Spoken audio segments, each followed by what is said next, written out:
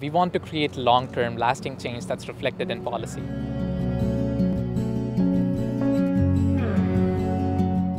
My own personal experiences kind of drove me to advocacy for international students, for people of color within STEM. I decided that I, for myself, had to create that sense of belongingness, and I had to create my role within the university campus as an advocate for people like me who had had those experiences.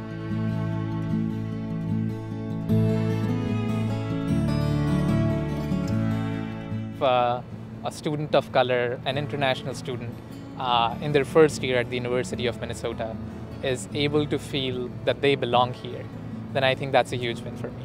This work will take time and will take continual effort, and it might have to be continued even when I'm not around.